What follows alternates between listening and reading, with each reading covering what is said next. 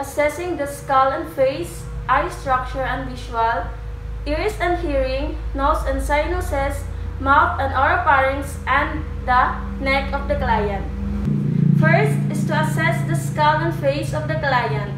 Assessing the skull and face is an inspection and palpation of the skull and face, and also the measuring of skull circumference, in which presence of deviation and changes of the facial shape may indicate a disorder or a certain condition. The first thing we do is to inquire if the client has any history of the following: lumps or bumps, itching or dandruff, loss of consciousness, dizziness, seizures, headaches, facial pain, or injury. Good day, sir. I am Jera Umupang, your student nurse. Now I am going to assess your skull and face. But before that, I will verify if you have this following. Do you have any lumps or bumps? No. Do you have any itching, scaling, or dandruff? No. Do you experience loss of consciousness or dizziness? No. How about seizures or facial pain or any injury? No. Okay, sir, thank you. If the client experienced those, ascertain the following: when and how the lumps occurred, length of time, any other problem existed, any known cause of any problem, and the associated symptoms, treatment, and recurrence. But before doing the inspection and palpation, we need to do the gloving for us to prevent any acquiring of the infection. Inspect the skull for the size, shape, and symmetry using a measuring tape. And palpate the skull for nodules or measures on depressions. Use a gentle rotating motion with the fingertips. Begin with the front and palpate down to the midline, then palpate each side of the head.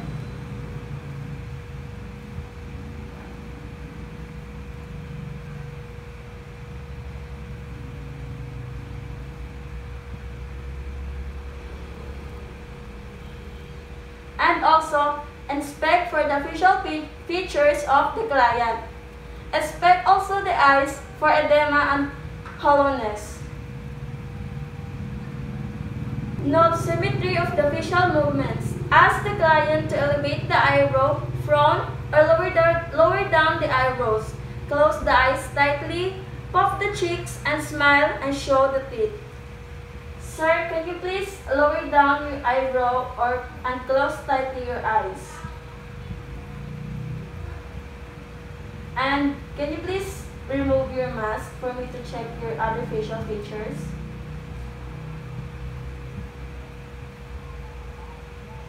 Can you show me your teeth? Okay, thank you. After the procedure, document findings in the client's record.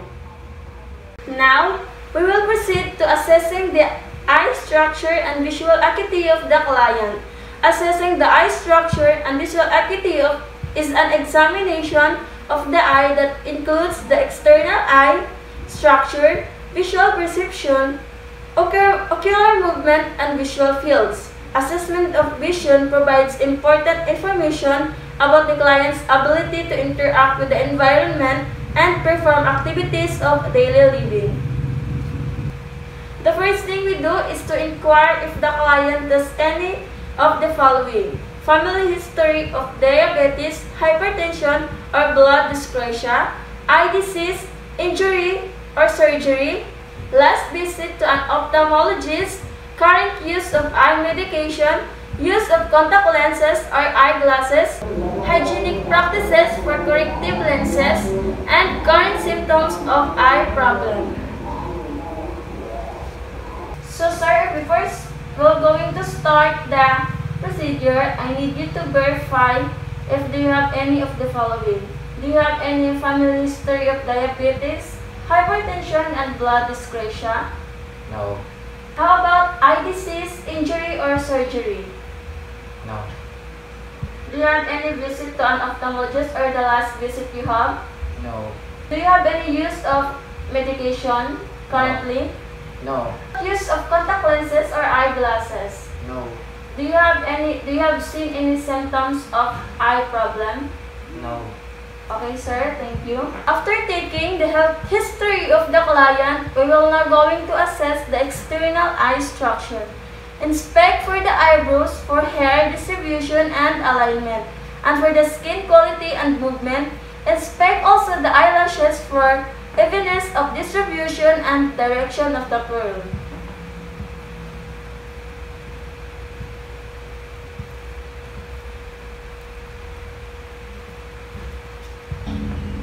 Inspect the bulbar conjunctiva for color, texture, and the presence of lesions. Inspect the palpebral conjunctiva by everting the lids. Evert the upper lids if a problem is suspected. Ask the client to look down while keeping the eyelids slightly open. Gently grasp the client's eyeglasses with thumb and forefinger. Pull the lashes gently downward while holding the eyelashes. Hold the margin of the everted lid or eyelashes against the ridge of the upper bony or orbit with the applicator, stick, or your thumb. Inspect the conjunctiva color structure, lesions, and foreign bodies. Inspect and palpate the lacrimal gland. Use the tip of your index finger, palpate the lacrimal gland, and observe for edema between the lower lid and the nose.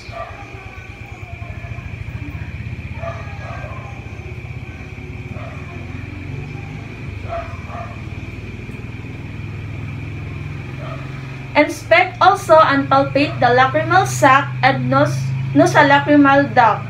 Observe for evidence of increased tearing. Using the tip of your index finger, palpate inside the lower orbital rim near the inner canthus.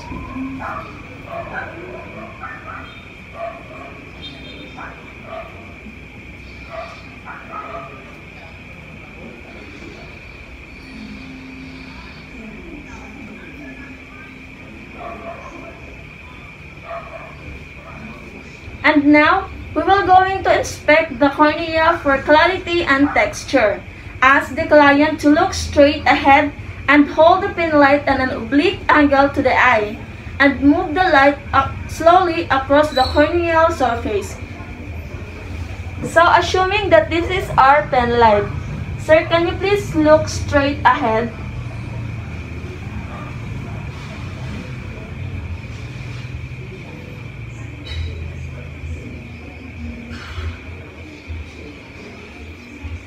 Okay, sir, thank you. And now, we will going to perform the corneal sensitivity reflex test to determine the function of the fifth trigeminal cranial nerve. Ask the client to keep both eyes open and look straight ahead. Approach from behind and beside the client and lightly touch the cornea with the corner of the gauze. So, sir, can you please look straight ahead and open your eyes.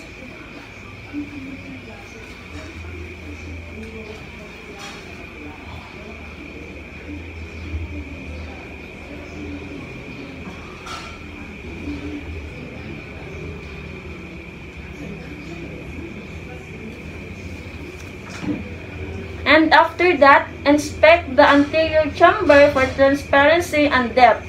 Use the same oblique lighting used when testing the cornea. And now, we will going to inspect the pupils for color, shape, and symmetry of size. Assess each pupil's direct and consensual reaction to light in a partially darkened room. Ask the client to look straight ahead. Using a pen light and approaching from the side, shine a light on the pupil. Observe the response and shine the light on the pupil again and observe the response of the other pupil.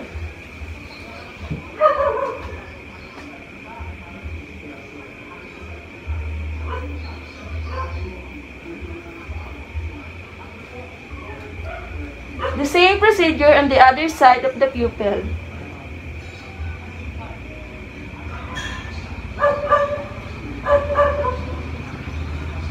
Now, we will going to assess each pupil's reaction to accommodation. Hold an object about 10 cm from the client's nose.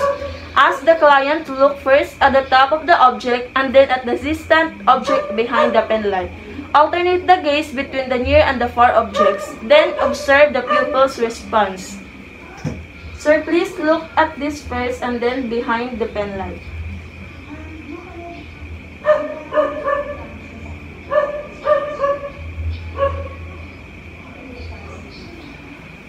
And next, move the pen light or pencil towards the client's nose. The pupils should converge. To record normal assessment of the pupils, use the abbreviation PARLA.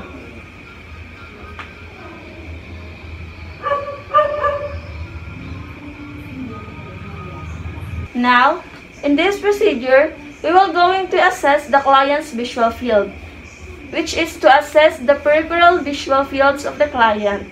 Have the client sit directly facing you at a distance 60 to 90 cm. Ask the client to cover right eye with the card and look directly at your nose. So sir, please use this card to cover your eyes. Cover and close your eyes directly opposite to the client's covered eye and look directly at the client's nose. Hold an object in your fingers, extend your arm, and move the object into the visual fields from the various points in the periphery. So sir, cover your eyes with the card and look directly to my nose.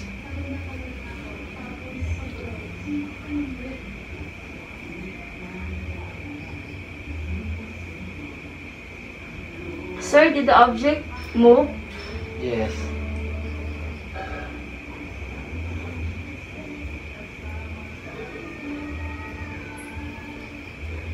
And to the other side.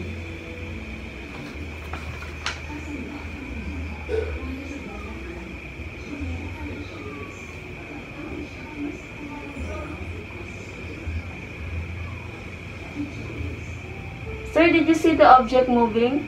Yes. Okay, thank you. And this test is for the temporal field, upward field, downward field, and to the nasal field of the eye of the client, which is to extend and move the arm of the examiner from the periphery.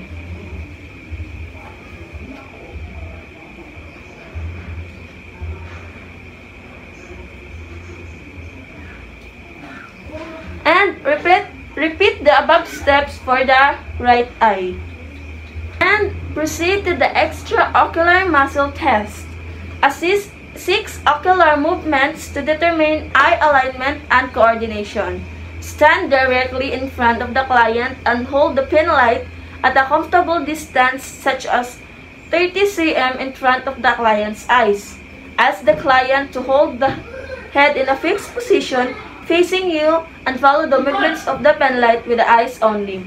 Move the pen light in a slow, orderly manner through the 6 cardinal fields of gaze. Stop the movement of the pen light periodically so that nystagmus can be detected.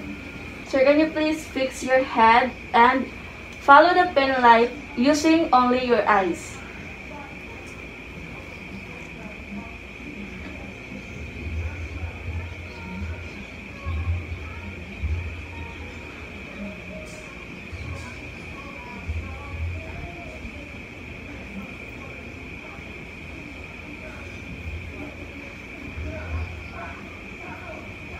Okay, sir, thank you.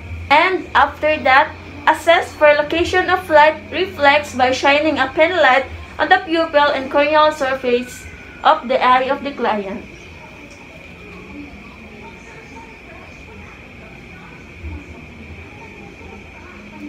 Repeat the same thing on the other eye of the client.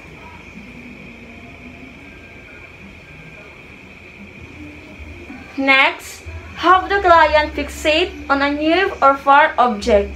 Cover one eye and observe for movement in the uncovered eye. This is what we call cover test. So sir, can you please cover your right eye?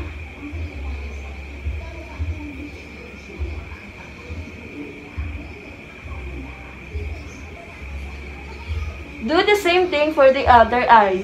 Sir, can you please cover again your left eye?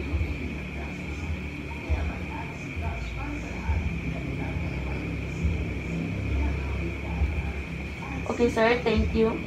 And now, to complete the assessment for the eye, we need to assess visual acuity of the client's eyes. Assess near vision by providing adequate lighting and asking the client to read from a newspaper or a magazine. Sir, can you please read what is written here? Physical examination. Thank you. And assist distance vision by asking the client to wear corrective lenses unless they are used for reading only. Ask the client to sit or stand 6 meters or 20 feet from Snellen's chart. Cover the eye not being tested and identify the letters or characters. Take 3 readings, right eye, left eye, and both eye. Perform functional vision test if the client is unable to see the top line of Snellen's chart. After the assessment or the procedure, document findings in the client's record. So now is the assessing the nose and sinuses of the client. Assessing the nose and sinuses is an inspection and palpation of the external nose structure and sinuses, and inspection of patency of the nasal cavities.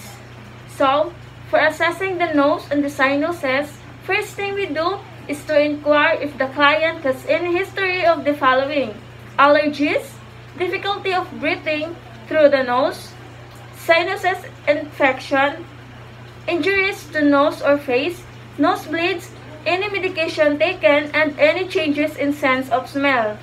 And we will need to position the client comfortably seated if possible. So for the nose, we will going to inspect the external nose for any deviation of shape, size, or color, and flaring or discharge from the nariz. So sir, can you please take off your mask?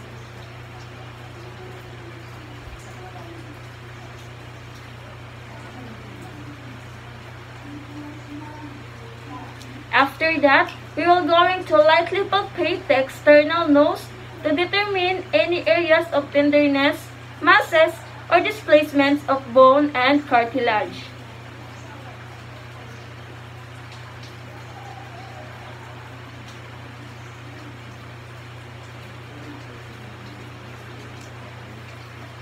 So next, we will going to determine the patency of both nasal cavities. We are going to ask the client to close the mouth, exert pressure on one nariz, and breathe through the other nariz. Repeat the procedure to assess patency of the both nariz. So sir, can you please close your mouth? And if I put pressure in the other side of your nostril, you are going to breathe through the other part of your, or through the other nostril. So we will start on this side.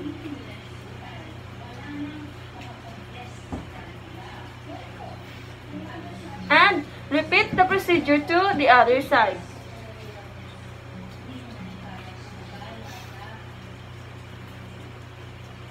So now, we will going to inspect the nasal cavities using a flashlight or a nasal speculum. So assuming that this is our pen light or the flashlight, hold the speculum in your right hand and inspect the client's left nostril, and in your left hand, inspect the client's right nostril. Tip the client's head back, facing the client. Inspect the tip of the closed speculum about 1 cm or up to the point at which the blade widens. Care must be taken to avoid pressure on the sensitive nasal septum. Stabilize the speculum with your index finger against the side of the nose. Use the other hand to position the head and then hold the light. Open the speculum as much as possible and inspect the floor of the nose, the anterior portion of the septum, and the middle meatus. The middle turbinates. Inspect the lining of the nerves and the integrity and the position of the nasal septum.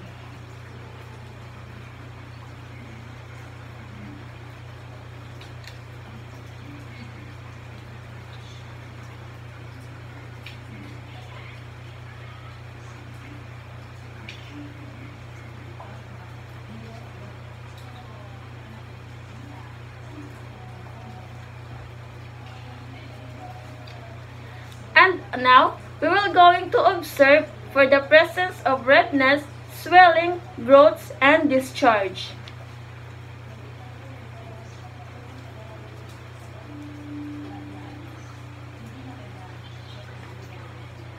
Inspect also for the nasal septum between the nasal chambers.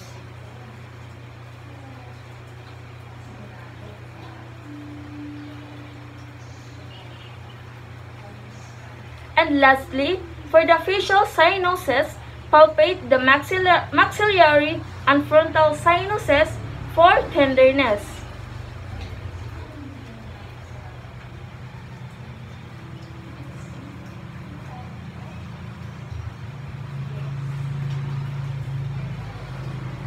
After the procedure or the assessment, we will now going to document the findings in the client's record. Assessing the ears and hearing. Assessing the ears and hearing is an examination of the ear structure and determination of the client's hearing acuity, which consists of direct inspection, palpation of the ear, and techniques to assess auditory acuity and sound conduction. So, in this procedure, the first thing we do is to inquire if the client has any history of the following: family history of hearing problem or loss, presence of any ear problem or pain, medication history, especially if there are complaints of hearing in ears, any hearing difficulty, its onset, features contributing to it, and how it interferes with activities of daily living, and use of corrective hearing device when and from it was started or obtained. So, position the client comfortably seated if possible. And for the auricles, we need to inspect the auricles for color, symmetry of size, and position. To inspect position, note the level at which the superior aspect of the auricle attaches to the head with relation to the eye.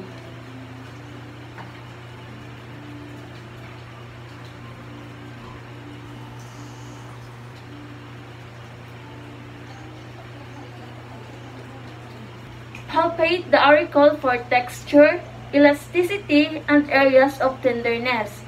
Gently pull the auricle upward, downward, and then backward. Fold the pinna forward, and it should recoil. Push into the tragus and apply pressure to the moistened process.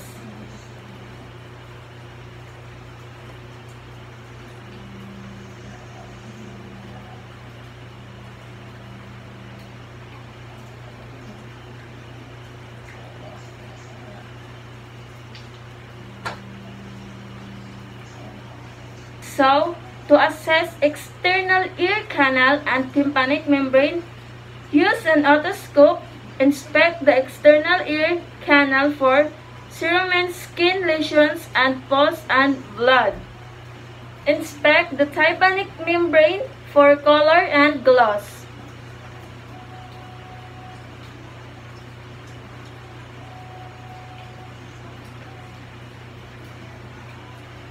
And now, for the gross hearing acuity test, assess the client's response to normal voice tones. If the client has difficulty hearing the normal voice, proceed with the following test. Sir, did you hear me? Yes. Okay. So now, we will going to perform the watch tick test, wherein we need to use a wrist watch in this test. Have the client occlude one ear. Out of the client's sight, place the ticking watch 2 to 3 cm or 1 to 2 inches from the uncluded ear. As what the client can hear, repeat with the other ear. Sir, can you please cover your right ear? Okay. Now we're going to place the wristwatch at the other side of the ear of the client.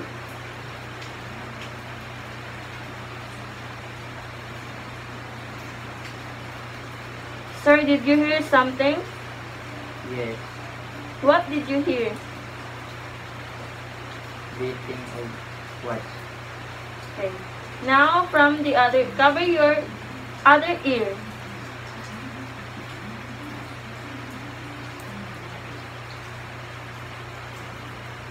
Repeat the procedure on the next or the other ear of the client.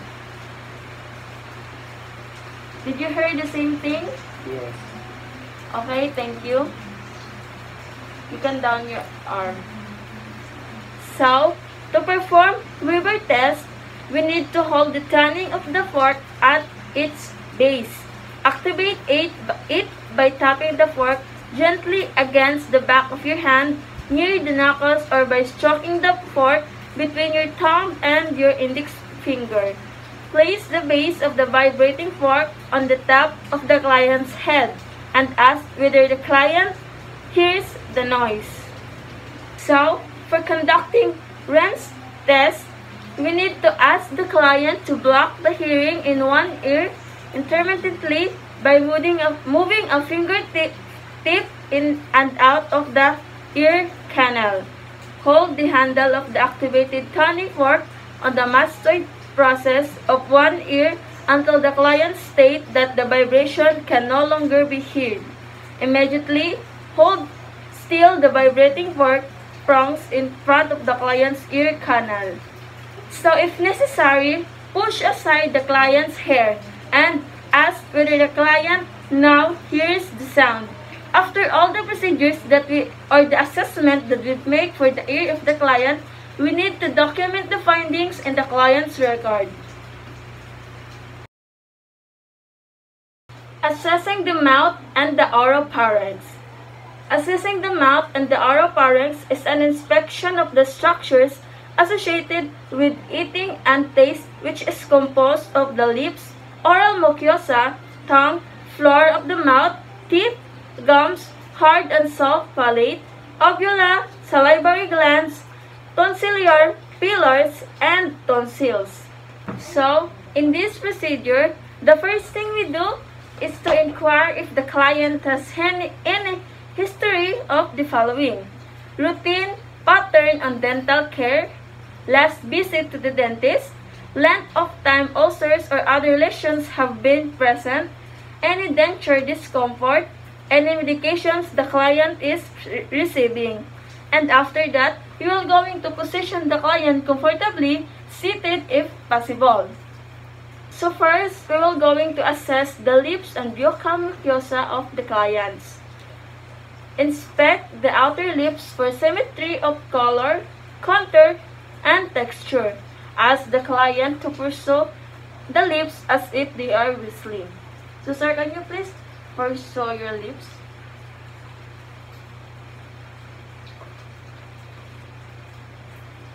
Okay sir, thank you.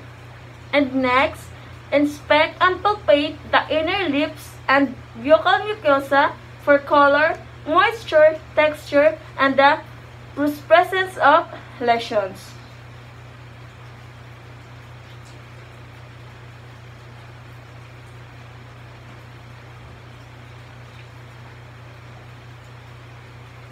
So, for the teeth and gums, inspect the teeth and gums while examining the inner lips and buccal mucosa of the client's mouth. And inspect for the dentures. Ask the client to remove complete or partial dentures, inspect their condition, and nothing in particular broken. Now, for the tongue and or floor of the mouth, first thing we do is to inspect the surface of the tongue for position, color, and texture. Also, we will going to inspect the tongue movement. First, ask the client to protrude the tongue and to move from side to side, and move also from upward to move it from the side and downward. So can you please move your tongue from side to side?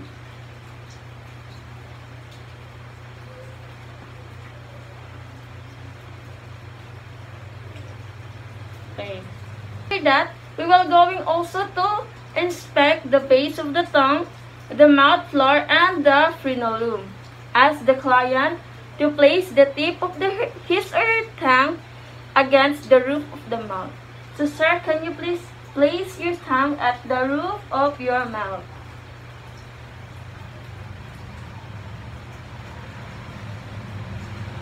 Okay sir, thank you.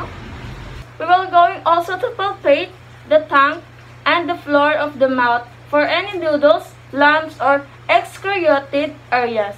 Use a piece of gauze pad to grasp the tip of the tongue with the index finger of the other hand. Palpate the back of the tongue, its borders, and its base. So sir, can you please open your mouth and let your tongue go outside.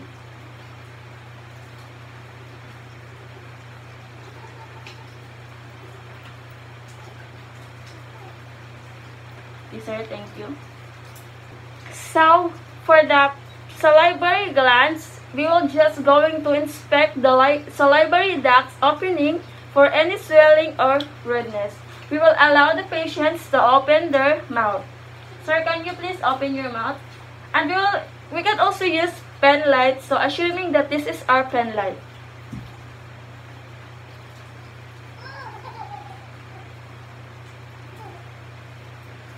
So for palate and uvula, we are going to inspect the hard and soft palate for shape, color, texture, and the presence of bony prominence. Ask the client to open the mouth while wide and tilt the head backward. Then, depress tongue with a tongue blades as necessary and use pen light for appropriate visualization. Sir, can you please open your mouth?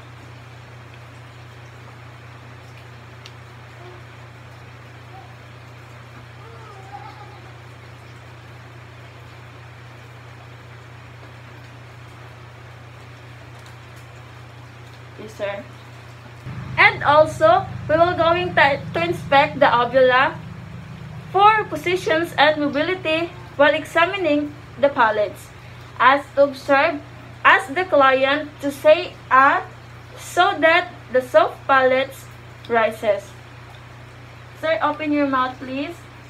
And can you please say "ah"? Okay, sir, thank you. Now, for oropharynx and tonsils, we will going to inspect the oropharynx for color and texture. Inspect the one side at a time to avoid eliciting the gag reflexes.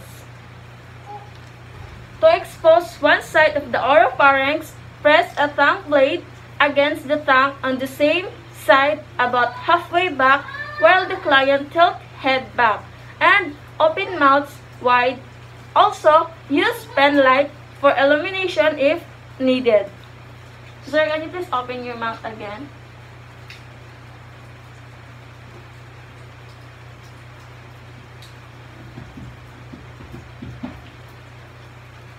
And inspect for tonsils, for color, discharge, and the size. To complete the procedure, elicit the gag reflex by pressing the posterior tongue with a tongue blade. And after all the procedure and assessment for the mouth and oropharynx of the client, we will now document the findings in the client's record. So for the last assessment, which is the assessment of the neck. Assessing the neck is an examination for the neck muscles, lymph nodes, trachea, thyroid gland, carotid arteries, and jugular veins. So in this procedure, we will going to inquire the client if he has any of the following: any problem with neck lumps, neck pain or stiffness, when and how any lumps occurred, any diagnosis of thyroid problems, and any treatment such as surgery or radiation. For the neck muscles, we will going to inspect the neck muscles for abnormal swelling and masses. Ask the client to hold the head erect.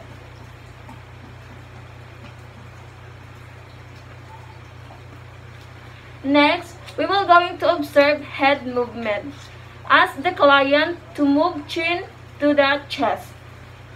In this way, we will going to ask the client to move head back so that the chin points upward. Move the head so that the ear is moved toward the shoulder on each side, and turn hand to the left and to the right. So sir, can you move your head from up to down or to your chin?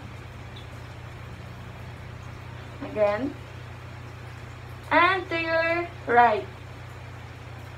And to the left. Okay, thank you. So, to assess the muscle strength, we will going to ask the client to turn head to one side against the resistance of your hand. Repeat with the other side. Also, shrug the shoulder against the resistance of your hands. So, sir, can you please move your head to the right and to the left? Can you also please shrug your shoulder? Okay. So, for the lymph nodes, we will going to palpate the entire neck for enlarged lymph nodes.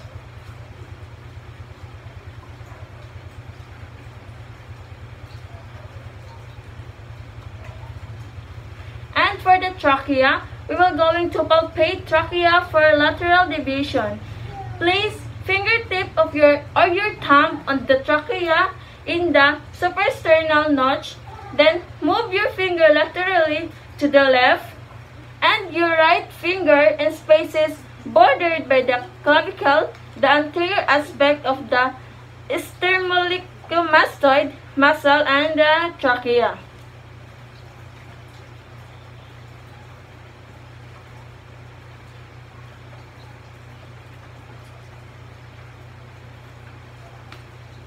So, for thyroid gland, we will going to inspect it, and we should always stand in front of the client. Observe the lower neck of the overlying and the thyroid gland for symmetry and visible masses. Ask the client to hyperextend the head and swallow. If necessary, offer a glass of water to make it easier for the client to swallow. Sir, can you please swallow?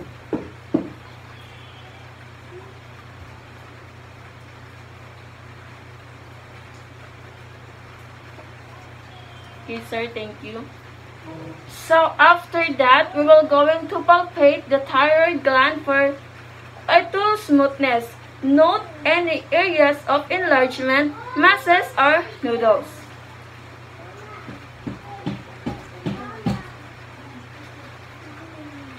If enlargement is suspected, auscultate over the thyroid area for a broth and use the bell-shaped diaphragm of the stethoscope.